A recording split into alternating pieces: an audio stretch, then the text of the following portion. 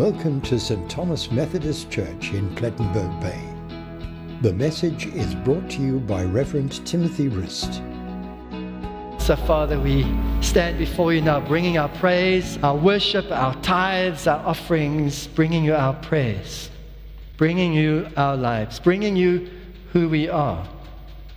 And so, Father, in this time too, though, we understand that there are those that need you more perhaps than we do. And so, Father, in faith, we bring to you now those in crisis, those in grief, those who are in doubt, those who are in pain, those who need a word from you. We bring them to you and we offer them in prayer. And Father, we bring especially those places in our world where there is war and violence and death. And Holy Spirit, we cry out for peace. And so we send you, God of peace, with our prayers, to unite with those praying for peace in those places. Prince of Peace, may you reign. Receive too, Father, the families for prayer. And so we bring you all this morning and ask you to receive us. In Jesus' name. Amen. And friends, I just wondered too, are there many of you here like me who feel that your washing machine has gone on the blink over December? It's shrinking all your clothes. Have you noticed that? Are there some here whose clothes have got smaller? You see? Yes. And so while I was commented on this shirt in the first service, I've got to be honest and tell you it's the only shirt that does really do its thing without the buttons parting in the front now. So if your clothes have shrunk, that's okay. All right? But I hope it means you've had a good time of being with friends and family and you've feasted well over Christmas time. But we're going to prepare for the year ahead. And that's what our reading is about. That's what the service is going to lead us for. And you might, if you were here with me last week, remember I said begin this year with the end of the year in mind. So where do you want to end the year? Pray through that before you start the year. Well, today we're going to turn it around and say we are beginning at the beginning. Mark chapter 1 from verse 1. And I always, friends, I might step out of our planned readings for the year to follow themes at other times. We will be doing that shortly. We'll be looking, for example, at wisdom. Now, before we do that, there are some readings that we really do need to follow each year. They put us in place again. And this is one of those readings. I will always use this at the beginning of every year. Mark chapter 1, about Jesus and his baptism. John the Baptist prepares the way. This is the good news about Jesus, the Messiah, the Son of God. It began just as the prophet Isaiah had written. Look, I'm sending my messenger ahead of you, and he will prepare your way. Here's a voice shouting in the wilderness. Prepare the way for the Lord's coming. Clear the road for him. This messenger was John the Baptist. He was in the wilderness and preached that people should be baptized to show that they had repented of their sins and turned to God to be forgiven. All of Judea, including all the people of Jerusalem, went out to see and hear John. And when they confessed their sins, he baptized them in the Jordan River. His clothes were woven from coarse camel hair, and he wore a leather belt around his waist. For food, he ate locusts and wild honey. John announced, someone is coming soon who is greater than I am, so much greater that I'm not even worthy to stoop down like a slave and untie the straps of his sandals. I baptize you with water, but he will baptize you with the Holy Spirit. And then that next heading, the baptism and temptation of Jesus. One day, Jesus came from Nazareth in Galilee, and John baptized him in the Jordan River. As Jesus came up out of the water, he saw the heavens splitting apart, and the Holy Spirit descending on him like a dove. And a voice from heaven said, "You are my dearly loved Son, and you bring me great joy." Amen. So today we said, begin at the beginning. And really that's what this passage is about. It's at the very beginning of the ministry of Jesus. And so I thought we need to make sure at the beginning of each year we begin with where Jesus began. Right? Connecting himself, and we'll get there, connecting himself with God. But you might have picked up as I read for you this morning that the context of Mark itself is actually based in the Old Testament. It's in the voice of Isaiah the prophet. Prepare the way. I am sending someone. I am calling someone. That's Isaiah. Now, why do I say I'll begin each year with this reading, with this story? I enjoy watching the Premier League football. Anyone else here do that? Hey? Sort of Sunday afternoons are reserved for me and the TV and watching football. Obviously, I enjoy other sports too, and other sports will do a similar exercise to what I'm going to share with you now. But often when they cross for the Premier League matches, before the time, you'll notice the players on the field doing various drills. They've got cones out on the field. I know hockey does this as well. They have cones out with drills on the Astro. Rugby players are doing their drills. And sometimes when I watch these professionals doing all of these drills, I do wonder if they don't get bored with doing the same thing over and over again. And you want to think something like, well, you guys are professionals, you paid huge sums of money, you should know what you're doing, just get on with it and do it. No, arrive at the stadium and get on with the job. Why do you need all these drills? And that sort of approach is wrong, obviously my approach, because the drills are there to change the mindset of the player. It's to say, whatever you were doing in the bus or doing with your family beforehand, this drill is now to get you focused on your skills, on your abilities, on what it is that you and I have planned together, coach and team, what it is that you're going to do when that whistle blows and the match starts. The drills are there to get you focused, to get you in the right zone, get your feet moving as the footballers. And so this reading, this way of sharing with you this morning, is about you and I doing one of the drills that we need in our faith to get our faith on track and ready for the challenges that are coming up this year. As we've already last week, begin with the end in mind. Where do we want to be by the end of the year? Well, here's a drill, a spiritual drill for you this morning. And I know, I'm sorry, in advance, I think I did 2 sermons in 1 week. And so I'm going to go quickly.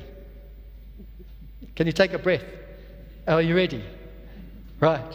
I'll put my notes up on our website and so on too. I'll send them out by telegram. Because I really need you to journey quickly with me this morning in these drills as we say together. First part of this drill, and I'm going to say it over and over and over again this year. Keep Jesus at the center of everything. Center of your life, center of your conversations, center of your attitude, center of judgment that you want to make at whatever time it is. Whatever it is that you're reading, can I put Jesus in that story? Whatever it is that you're seeing, what would Jesus be seeing if he was with me? Jesus as the focal point for everything this year. And we said last year that's quite tough. But we need to own that, right?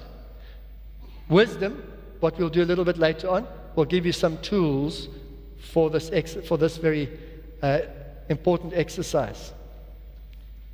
So when we read from the Bible, and there are times in fellowship groups, small groups, Bible study groups, I will have people throwing verses at me out of context and out of character with who God is and who Jesus is. And I'm warning you now, if you do that, I'm going to pull you back to Jesus every time. Right? Because Jesus said, I am not opposed to the law. I am the fulfillment of everything that is there. So whatever is there must be balanced by who Jesus is. It's quite a thought, that.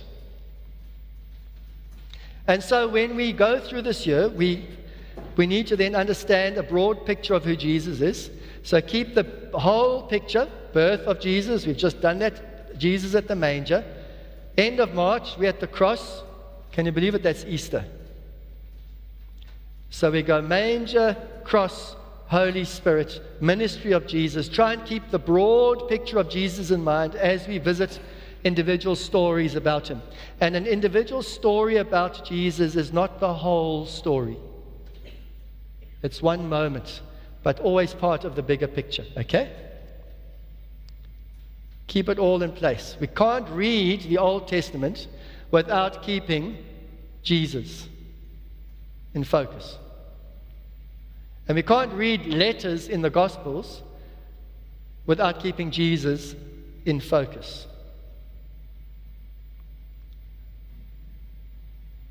Yeah, Jesus, and let me say it again now. If we keep Jesus in the center of everything, then, as I've said to you in December, right now in the conflict in the Middle East, Jesus is walking the streets of Jerusalem and Bethlehem and all the Jewish towns. And Jesus is walking the streets of Gaza. Do you get that? You cannot remove him from any part of that picture, as much as we might be tempted to want to. Jesus is in everything, and everything is around him. Right? We did that reading, held together by him. So at his baptism, very quickly, Jesus identified with his call. And this might be strange for you to follow these thoughts with me now, because you might think Jesus understood always from when he was a little child that his role was to be Messiah. I suggest otherwise this morning. Verse 10. As Jesus came up out of the water, he saw the heavens splitting apart and the Holy Spirit descending on him like a dove. And a voice from heaven said, "You are my dearly loved Son, and you bring me great joy." Powerful moment. Do you understand? There's quotes of the Old Testament there. You are my dearly loved Son. That's Psalm 2, verse 7. My dearly loved one. Mark's quoting there. You bring me great joy. That comes from Isaiah 42, chapter 1. And if you follow the chapters after that of Isaiah, you see Isaiah is talking about the suffering servant, the one who will come and who will die on behalf of the others. And so right at his baptism, and I'm quoting now from my first source, William Barclay. You might have used him before. Friends, I do this because I want you to understand it's not my thinking that drives a lot of my messages. It's the thinking of other scholars, other people. They teach me, I share it with you, right? I'm not the fount of all wisdom and knowledge. So Barclay says this, therefore, in his baptism, Jesus realized first that he was the Messiah. How's that for a moment? God's anointed king. And second, he realized that this involved not power and glory, but suffering and a cross. The cross did not come as a surprise, on Jesus as a surprise. From the first moment of answering his call, he saw it ahead. The baptism shows us Jesus asking for God's heavenly mark of approval and receiving the destiny of the cross. Begin with the end in mind. Quite a thought that Jesus, as he is baptized and he comes out of the water, has this moment of divine revelation on him. This is what is happening now.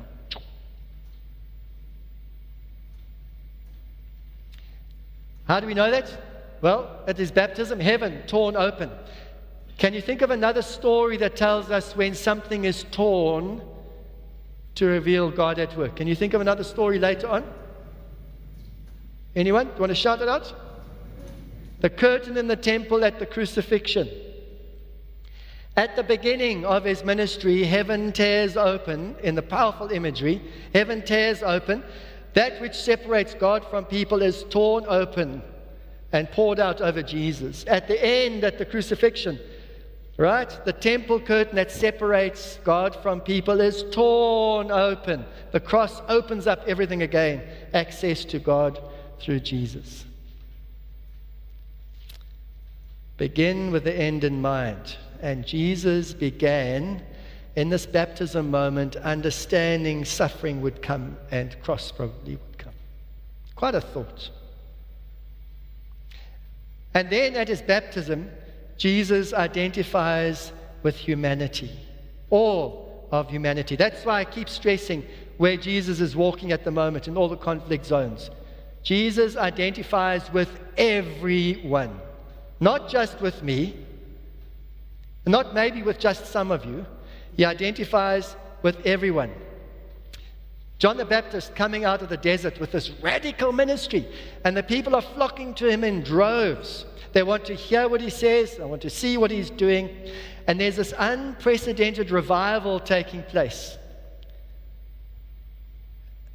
And I do believe it's at that moment of revival and release of Holy Spirit power among the people that God says to Jesus, 30-year-old man, now is your time. Wasn't ready, wasn't that moment before, but now is your time. The prophecy is in motion. Prepare the way. I'm sending one who will come. Right?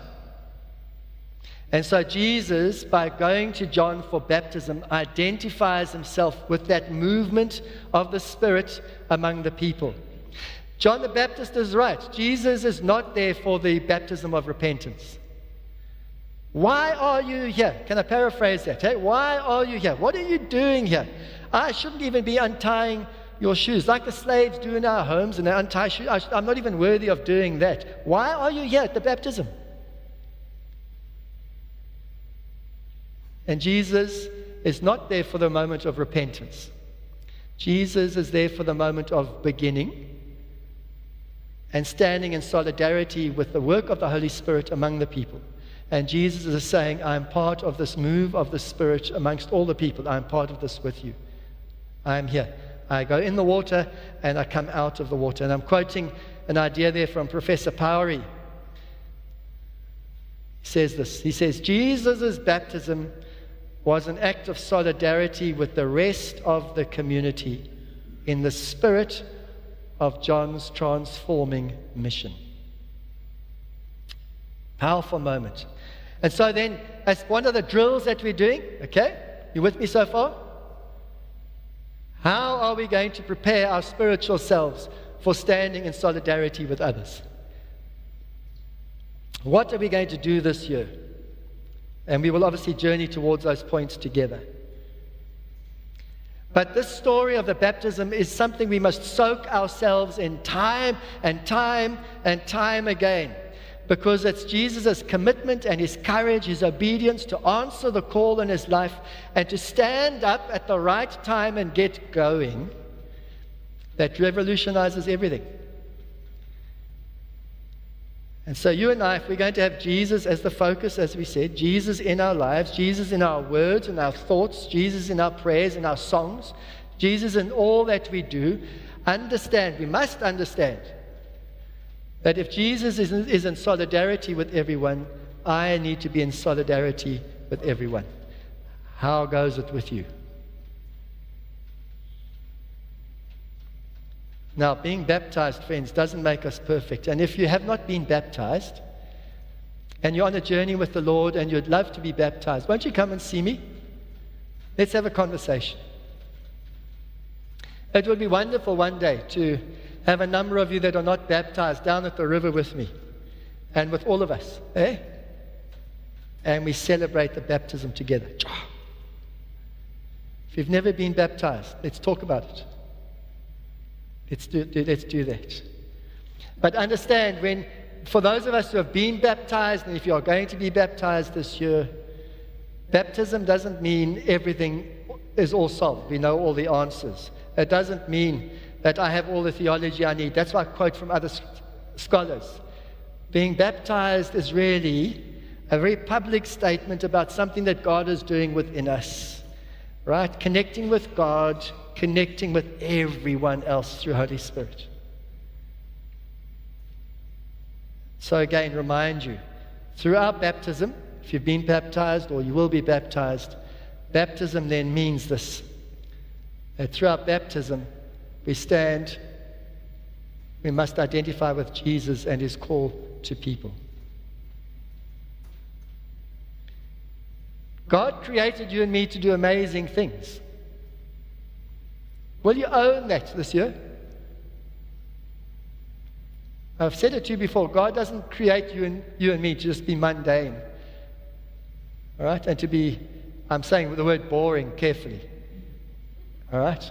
Bored by life and bored by... No, God says, I give you life and life. I've come to be with you so you can have abundant life and do amazing things with the life that you have. And I wonder what that word amazing will mean for you this year. What way will you allow yourself to be connected to God and to others in new ways that allows God to do amazing and wonderful things through you, through our church? And then remember very quickly too, baptism with Jesus is not just about baptism of the water. It's also water and the Spirit. As John said, someone's coming soon who's greater than I am. Verse 8, I baptize you with water, but he will baptize you with the Holy Spirit. Little fun fact for your personal Bible study. Jesus never baptized anyone with water. Don't know if you know that. It wasn't his job to do that. He baptized people with the Holy Spirit. Long before Acts 2 actually happened. Long before Pentecost, by the way. Right? Proof for that, John chapter 20, verse 22. Jesus is sending out disciples, and he breathed on them and said, receive the Holy Spirit. And then he sent them. Baptized into the family of God. I want to ask us to think about what that means this year. Father, Son, Holy Spirit, yes, with us. We are baptized into the community, into the family of who God is. But if that's true, friends, when someone asks you this year, and it is true, when someone asks you this year, what is God like? Debate and discussion, trying to take you on about something. How do you even know what God is like? I want you to point them straight to Jesus. If you have seen me, you have seen the Father. Therefore, if anyone is trying to show you a picture of God that doesn't fit the picture of Jesus, you can tell them to shh. Because that's not who God is. God is who Jesus is. Father, Son, Holy Spirit. 3 but 1. If you want to know how the Holy Spirit works, what do? You look to Jesus. If you wonder how the Father operates, right? You look to Jesus. And Jesus makes it clear. We sing one of those songs that says there are no orphans in God's family. He takes the orphan and makes them a son and daughter, we sing. So I want to affirm you. You're not alone. You're never going to be alone. God is with you, and the family of God is with you. We need to learn to be better at God's family stuff together. All right? We are in this together with Jesus. Very quickly. In our baptism and in Jesus' baptism, he understood his real identity. We don't know, friends, we don't know what happened in the 30 years before Jesus began his ministry. We have an idea, child, he was presented to the temple. He showed all wonderful examples of skill, interpretation of scripture, teaching as a young child. We know those moments, and then there's a gap. And you might read things and see things and all of that about what happened in that gap, but a lot of that is conjecture. What we do know is from the moment of baptism, when he makes his ministry public. Here I am. And that's what we focus on, his baptism. Heaven opens there's this powerful image of a man coming out of the water, the dove descending down. You are my son whom I love. I'm well pleased with you. At this moment, the beginning of the beginning is when it happens for Jesus. That's why we base our ministry on that moment with him. Very quickly, last quote from Reverend Dr. Stephen Hultgren. He's a New Testament scholar. He lectures New Testament, obviously. A marvelous aspect of Jesus' baptism is its reminder that he's not only our Lord, but also our brother. He was baptized just as we are. He shares in our humanity. Although Jesus is Son of God par excellence and our Lord, he is not these in a selfish way that hoards the Father's inheritance for himself. God's making Jesus Lord through his death and resurrection, and his giving of the Holy Spirit makes us co-inheritors with him of everything that the Father has to give to his children, above all, eternal life. It's an amazing thought that everything that was given to Jesus is given through baptism, our baptism, to us. Baptism of water, baptism of the Spirit. So in conclusion, friends, begin with the beginning. What does that mean for you? Begin with the beginning. Keep Jesus as the focus, the center of everything this year. Love him and have him as Lord and Savior in your life. Be a child of God. Live as a child of God. Understand that requires you change perspective, you change attitude, you change words, all those things. Understand you're not alone, you're part of the body of Christ. Understand you're called by God to love and to serve. And not just love and serve those you like or I like, but to stand in solidarity with everyone. Humility, obedience, courage, commitment, all of that at Jesus' baptism is what we are called to be. Can we do that together this year? Let's pray that we will. Right in this moment, begin in the right way as God's family together in this place, and whichever place you're going to go back to, take the challenge with you there, into that place. In Jesus' name, amen.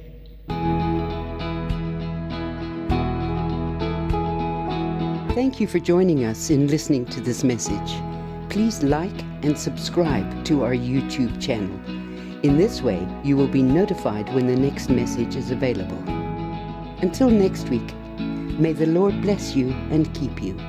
May the Lord make his face to shine upon you and give you peace.